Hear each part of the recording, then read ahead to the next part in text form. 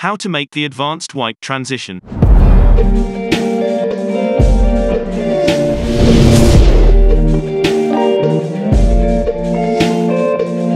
Today's video is sponsored by the famous Greek travel vlogger.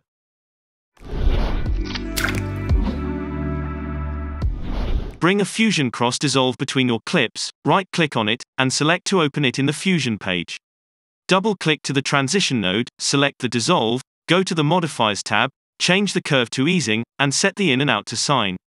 Close down the transition, and add a glow node. Bring down the shine threshold, increase the spread slider to your liking, right-click to the gain slider, and select to modify it with anim curves. Go to the Modifiers tab, change the curve to easing, set the in and out to sign, and activate the mirror box. If you want, you can increase the scale value to 3.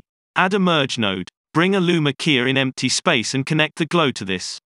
Add a transform node. Change the edges to mirror, right-click to the center value and select to modify it with XY path. Go to the Modifiers tab, double-click to the X and Y to reset them, right-click to the X slider, and select to modify it with anim curves.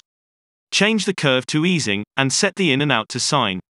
Change the offset value to 0.5, and the scale value to 4. Back to the Tools tab, in the Settings menu, activate the Motion Blur box. Increase the shutter angle slider and the quality. Connect the transform to the merge as a foreground and you are ready. If you like this clip, subscribe to this channel. If you didn't, you can also subscribe.